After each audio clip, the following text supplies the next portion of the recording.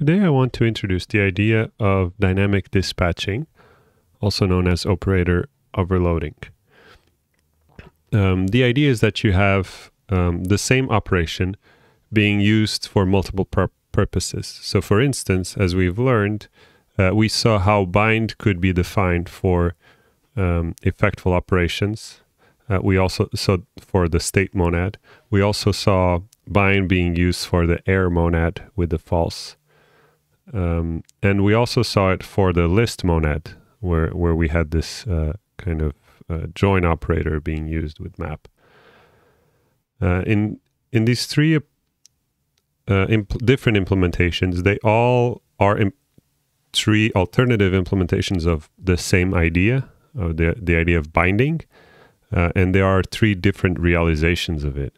So really, whether you're using the effectful operation or the error monad, state monad, error monad, or list monad, it really depends on the object or the parameters that you're passing to. So you can think of this as, if you wanted to make it a bit more general, you could have a generic bind that would dispatch to each different implementation according to the arguments. So if the arguments were a function that returns an EFF, then you would use the state monad, and if it were a function that may return false, then you could use error binding implementation, and if it were something that returns this list operator, then we could use it, the list binding implementation. But why would you want to have a generic bind? Well, one idea is, one very obvious example is we kept copy pasting our macro. So we had a simple macro and we kept copy pasting and changing just the binding operator to, let's say, the error or the state operator. So specifically what I'm talking about is, remember this macro? Okay, so we can, there are multiple ways of approaching the problem. And here the problem, or what we're trying to find, is a solution to this problem. And I'm going to show you a couple of options to do that. So the first thing we could do is we can make the macro itself parametric. So we actually change, in this case, the algorithm that is being duplicated and generalize it. So this kind of sidesteps the issue, right? The other way is you implement this idea of dynamic dispatching, or you use it. So I'm going to show you how to do both approaches. And in dynamic dispatching, I'm going to show you how to implement dynamic dispatching and then how to use Racket's version. Okay, so first let's look at extending the algorithm. So in this case, making the notation, the macro system, a bit more generic. So the solution is obvious, is we add a level of indirection. And the basis behind it, I can show you the code right now, is if you think about it, the problem is that we don't know what bind is. So by adding a level of indirection, what we can do is we can add a structure that holds which bind I'm going to use and which pure I'm going to use. So, for instance, I define this structure that has a parameter which I will provide the bind implementation, and the parameter that I will provide the pure implementation. So then in my macro system, what I do is I give it a parameter, which is this m right here, and the m is a value of this structure. So whenever I want to do a bind, what I do is I do monad bind. So whenever you have an arrow, what it does, it has this level of indirection, which is m. And what I do is I look up the bind of m. So similarly, when I write in my macro system pure, what it's going to do is going to look up the pure operator of the struct monad. Okay, and this way we made our macro a bit more general. So we can have the binds just as before. So these are all the three monads. So first state, second error, and thirdly the list. And then what I did was I generalized the macro. And now, if I want to use the list monad, I just use it like so, where I just say, this is a parametric do notation, and I'm providing the list monad. So if I run it,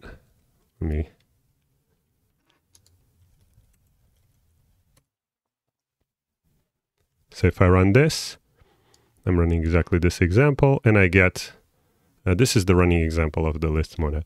So I get the same output as before. Of course, if I provide the wrong one, let's say, if I were to pass the wrong monad, then none of this would make sense if I pass state monad.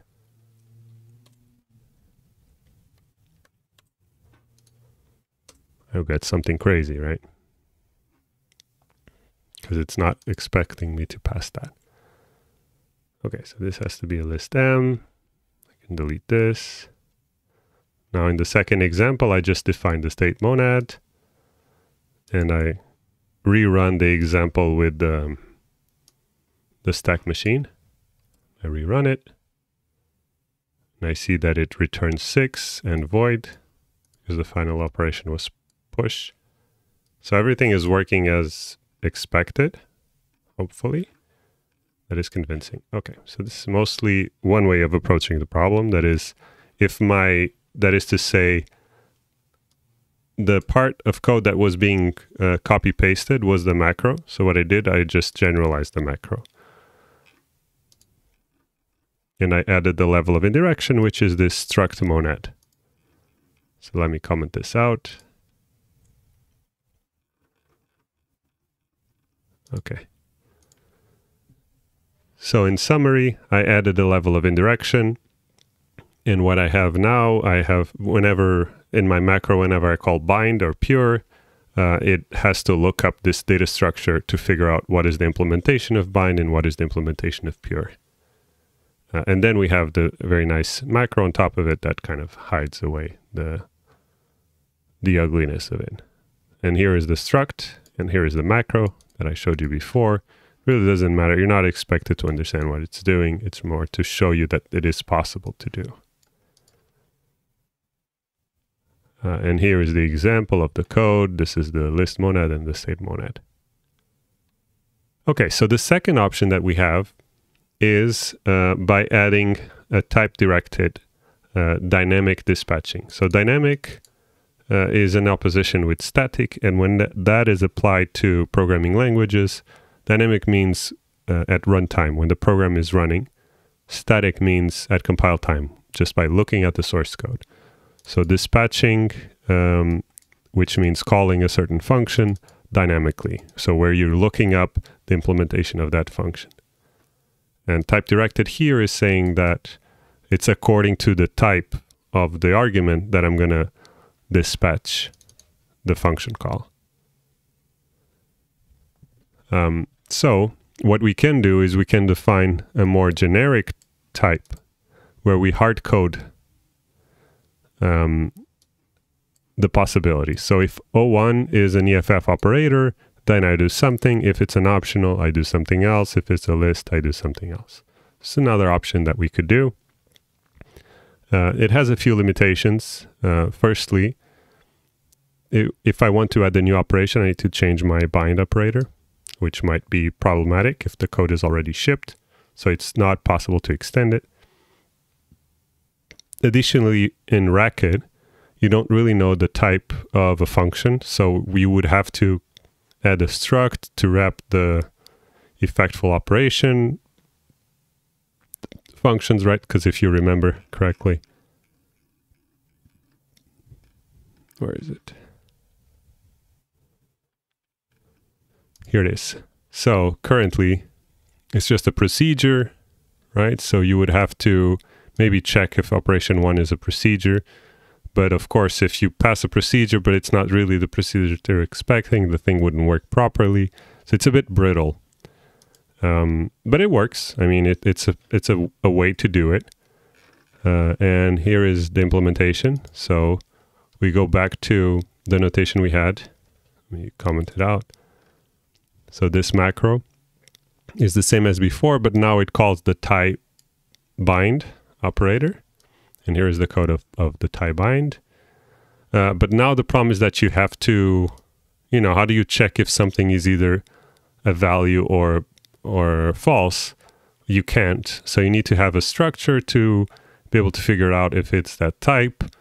So it's in Racket is not very obvious because you cannot just do, is this an optional value or something like that? So you have to have another level of interaction in all the values that you want to check the type of. So they have to have a unique type for you to be able to write this kind of code where you can query, is this a state monad? Is this an error monad? Is this a list monad? That's essentially what we're asking. So in this second implementation, let me see if things work.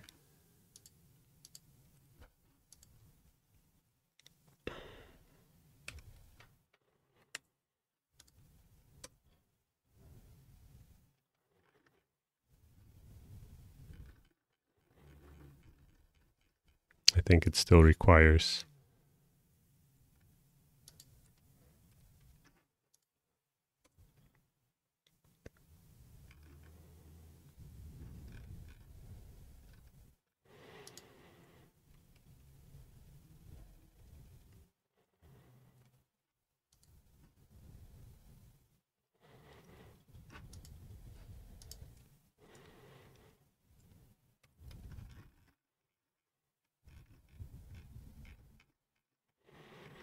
it needs a pop that doesn't use this notation. Just copy paste this very quickly. Here it is. Pop. So he's complaining about pop 138.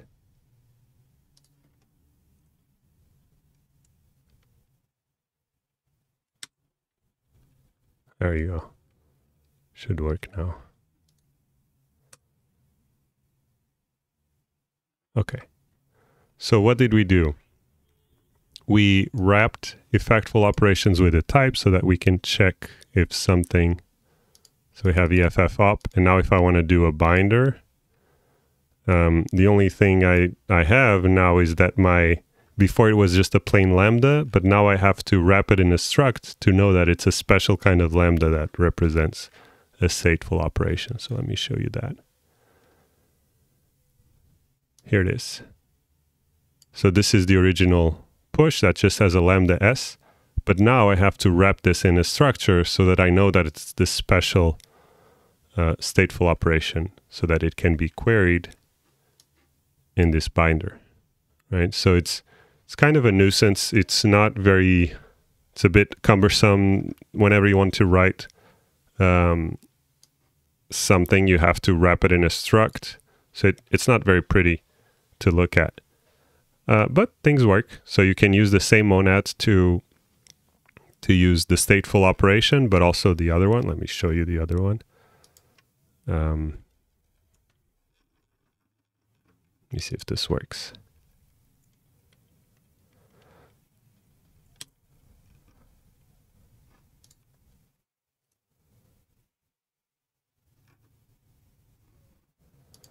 Remove this.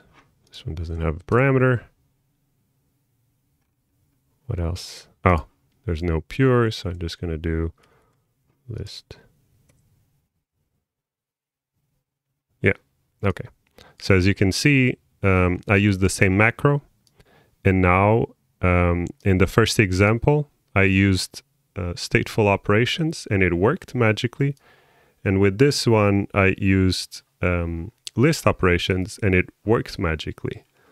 So if you look at the macro, it's using this type-based macro. And this is, for instance, if you're familiar with Java, this is the same thing as doing instance of, and so on.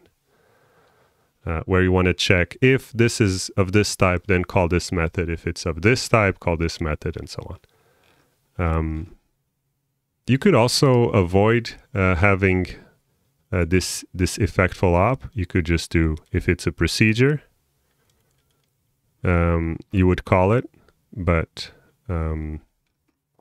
I didn't do it that way.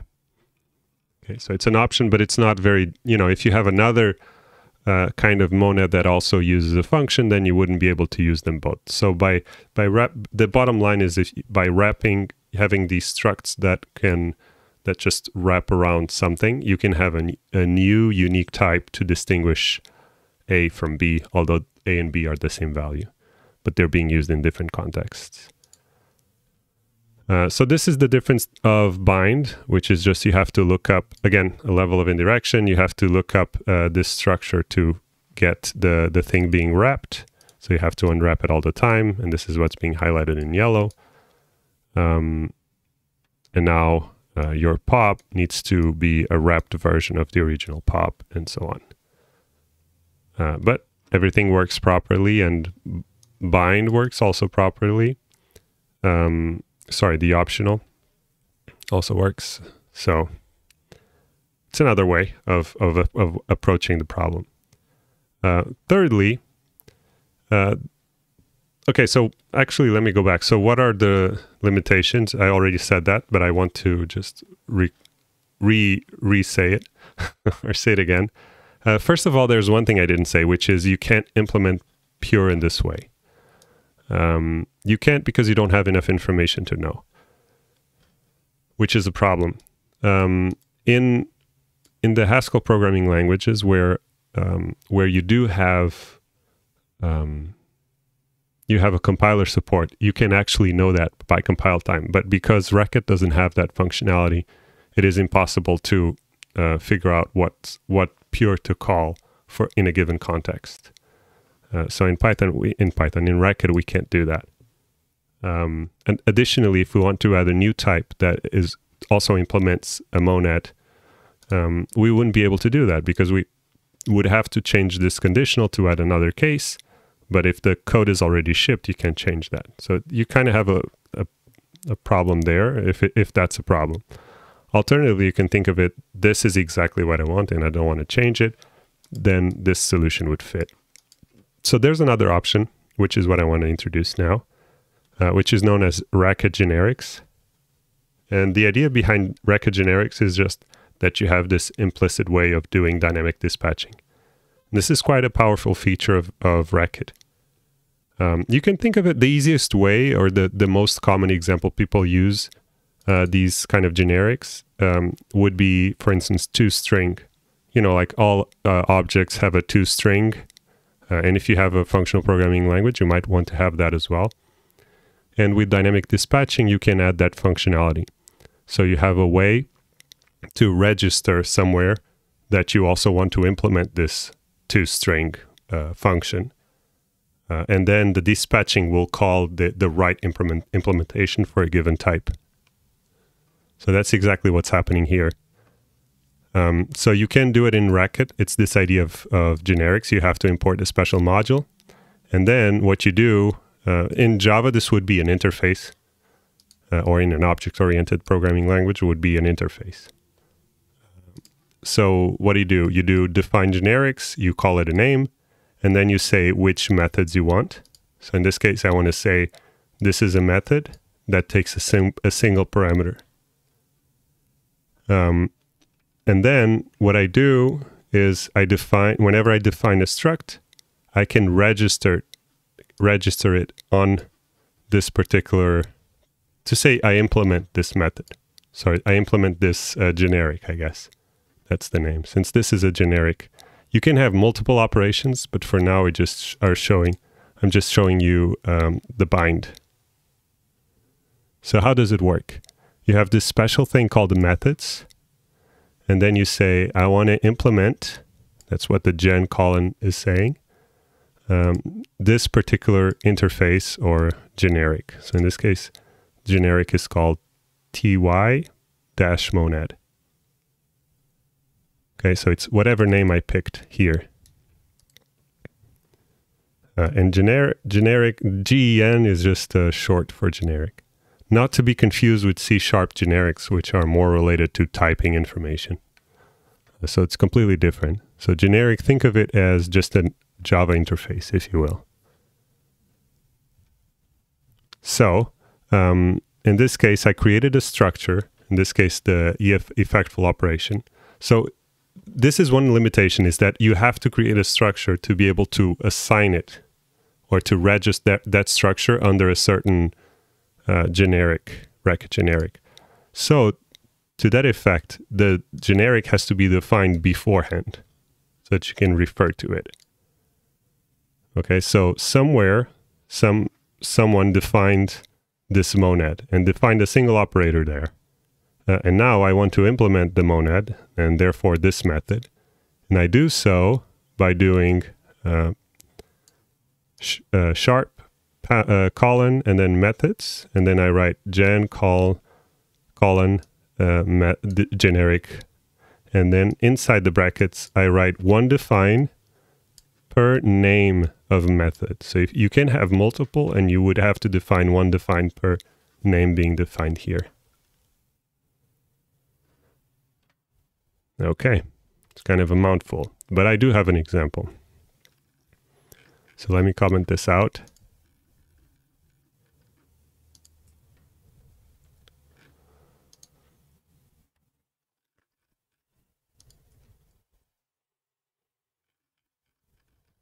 So what did we do? We imported the module, we created the generic, and we said that it has exactly one operation. And now we redefine the macro to use the bind, the generic bind, which is defined when you define the generic. Okay, so I define the generic bind. And in my macro, I invoked the generic bind. Similarly to what I did here, right here, I invoked my generic, the type bind, which is the same thing. Same idea, right? But here, there's a big difference. First of all, the first difference is that I don't touch dynamic bind. What I do is I registered, whenever I define a struct, I'm able to register another dispatching option, right? So in this case, I'm adding a dispatcher for whenever the argument is an EFF op. Okay. And what I'm saying is that whenever I do I invoke dynamic binding I just define it for this case alone. And I do it inside this method. So it's not a public method. To be able to invoke dynamic bind, I have to call the generic one. So there's no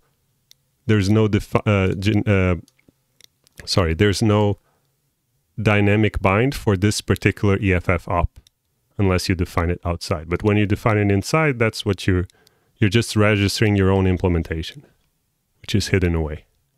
So to access it, you just call dynamic bind directly. So now I'm just showing you an example.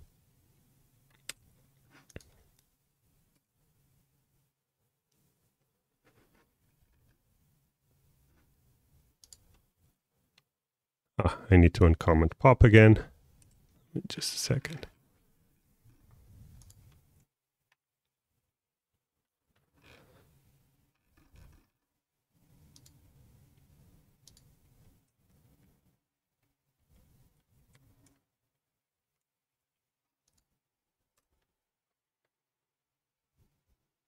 Okay, and finally I need to call.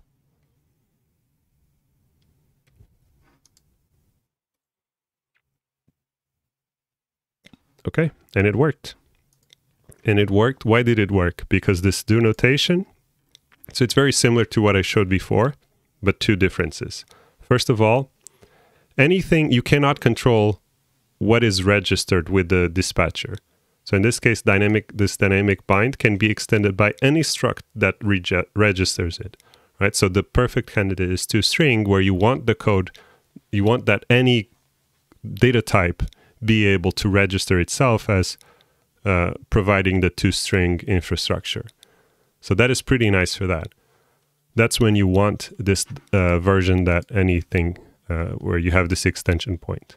Whereas this version that I showed you, it's hard-coded the options. So that might be for security reasons or otherwise. But in this case, they are completely different. So one is more generic, which might be a good thing, but it might also be a bad thing, right? Imagine you have code that is highly secure. You don't want anyone else to extend its behavior.